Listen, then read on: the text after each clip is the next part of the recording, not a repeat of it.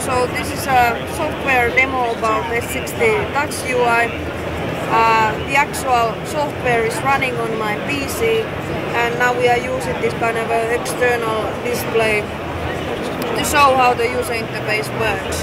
So you get the basics idea how it looks like and how it works, because we cannot show the actual device on behalf of our licensing customer.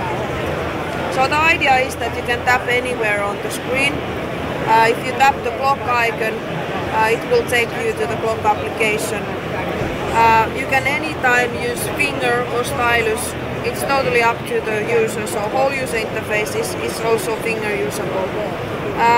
You can quickly change the profile from the status area like that, and naturally all of the other shortcuts that you have in Active Idle are available for quick entrance.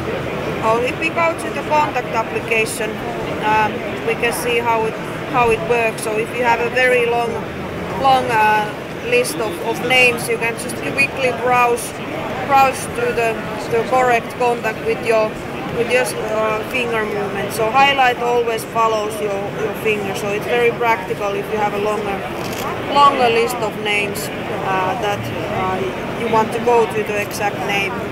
Similar kind of a gesture interaction is also available in the web browser, when you just hold down your finger and move the finger on the screen so it scrolls the web page.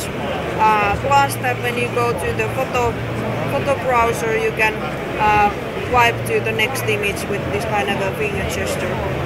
Otherwise, the idea is to keep S60 UI as familiar as possible, so that people don't need to start learning something totally different, but they can take the benefit of existing knowledge. And because we are at the same time still doing the traditional soft key based interaction, so that people who want to switch between different S60 devices can do it easily without learning every time something different. So that's the idea of S60 Touch UI.